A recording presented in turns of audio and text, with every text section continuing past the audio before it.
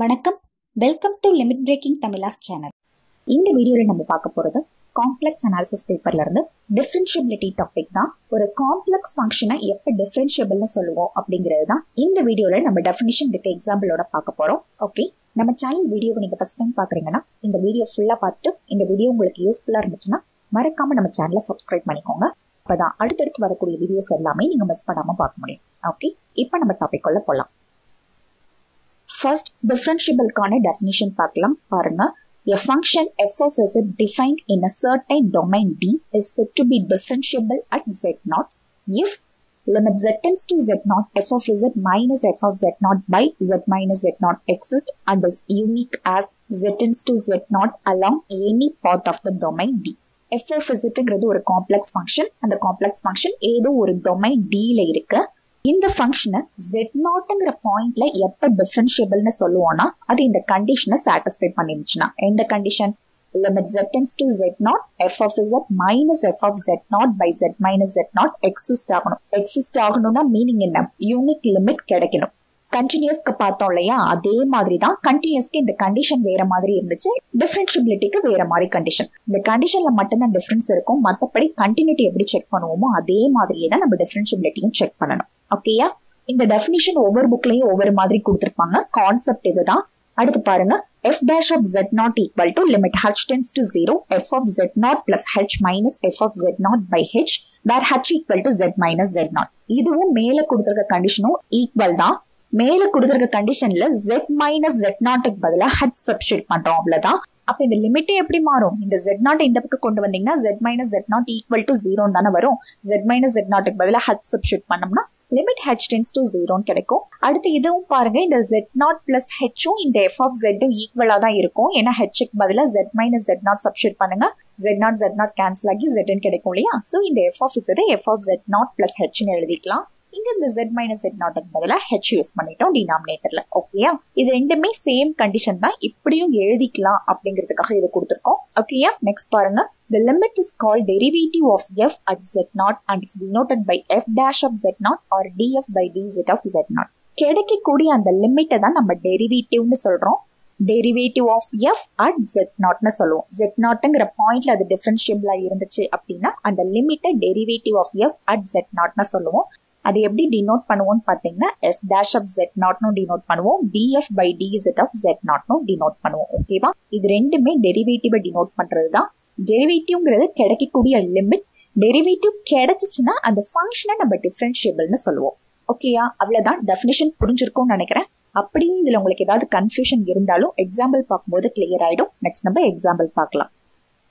First example பாருங்க, verify f of z equal to z conjugate is differentiable or not at z equal to 0. இங்க நமக்கு கொடுத்திருக்க function வந்து z conjugate. z conjugate வந்து at z equal to 0ல differentiable இல்லையான்னு check பண்ண போறோம். ஓகேயா, பண்ணலாம். ஃபர்ஸ்ட் அந்த கண்டிஷன் என்ன எழுதிடலாம்? limit z tends to z0 f of z minus f of z0 divided by z minus z0. இதுல f of z இருக்கிற இடத்துல z conjugate சப்ஸ்டிட்யூட் பண்ணலாம். இந்த क्वेश्चनல நமக்கு கொடுத்திருக்க z0 வந்து 0 at z equal to z0 ன்னு தான் எடுப்போம். z0க்கு பதிலா இங்க நமக்கு கொடுத்திருக்கிறது 0 சப்ஸ்டிட்யூட் பண்ணோம்னா ஃபர்ஸ்ட் f of z க்கு பதிலா z conjugate, f of z0க்கு பதிலா 0 ஆயிடும். டினாமினேட்டர்ல z அப்படியே போட்டுக்கலாம், z0க்கு பதிலா 0 சப்ஸ்டிட்யூட் பண்ணிப்போம். ஓகே, அப்ப நமக்கு என்ன கிடைக்கும்? limit z tends to 0 z conjugate by z ன்னு கிடைக்கும். z எப்படி எழுதுவோம்? x plus iy-ன்னு எழுதுவோம். z conjugate x minus iy-ன்னு எழுதுவோம். சோ இது வரைக்கும் கிளியர் ஆயிருக்கும். இதுக்கப்புறம் நம்ம கண்டினியூஸ் ஃபங்க்ஷன்ல எப்படி பண்ணோமோ அதே மாதிரி தான். First along y axis find பண்ணோம். along y axisக்கு லிமிட் அங்க என்ன இருந்துச்சோ அதே தான். limit x tends to 0 and y tends to 0. f of z க்கு இங்கே நம்ம இப்ப எக்ஸ்பாண்ட் பண்ணி வச்சிருக்கத கொண்டு வந்து இங்க சப்ஸ்டிட்யூட் பண்ண வேண்டியதா. x minus iy by x plus iy. இதுல first x tends to 0 substitute பண்ணும்போது minus iy by iy ன்னு கிடைக்கும். iy கேன்சல் ஆகிட்டு -1 ன்னு கிடைச்சிரும். இது along y axis. அடுத்தது along x axis பண்ணும்போது என்ன கிடைக்கும்?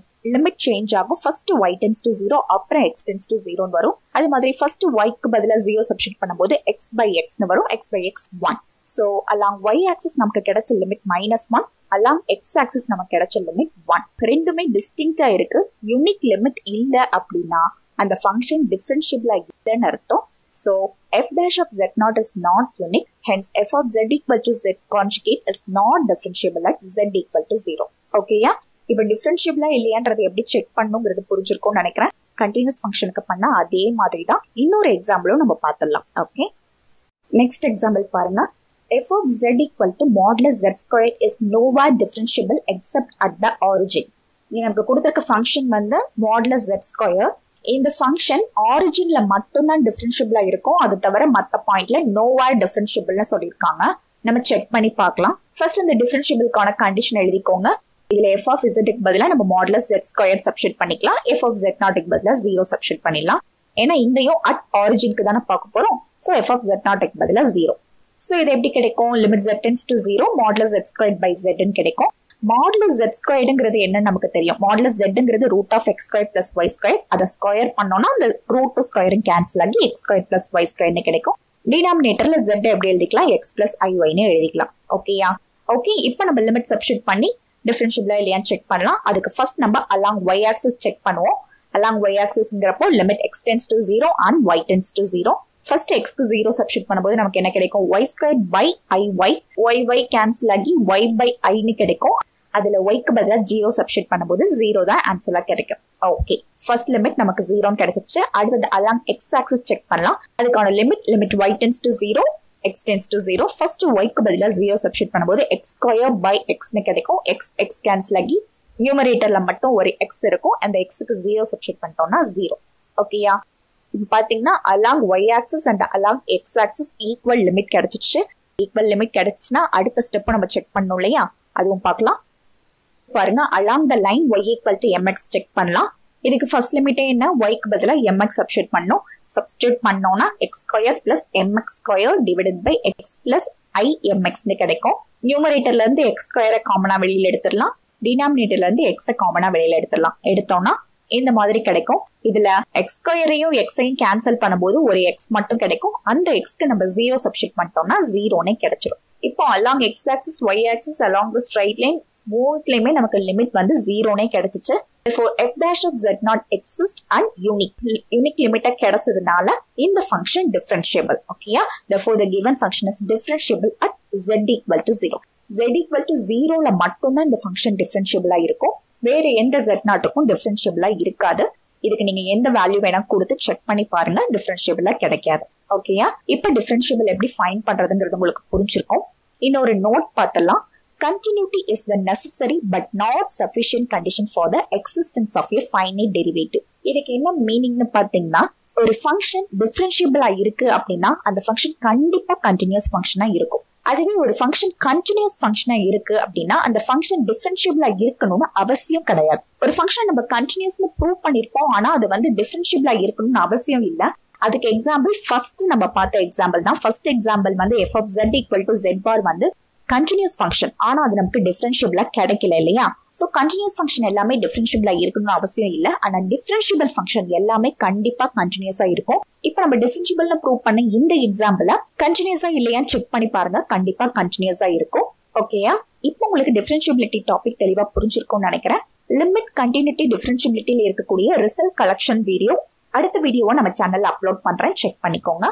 ஓகே, இந்த வீடியோல நம்ம ஒரு காம்ப்ளெக்ஸ் ஃபங்க்ஷனை எப்ப டிஃபரன்ஷியபிள்னு சொல்லுவோம், எதை டெரிவேட்டிவ்னு சொல்லுவோம், எப்படி டினோட் பண்ணுவோம், எல்லாமே கிளியரா டெஃபினிஷன் வித் எக்ஸாம்பிளோட இந்த வீடியோல நம்ம பார்த்தோம்.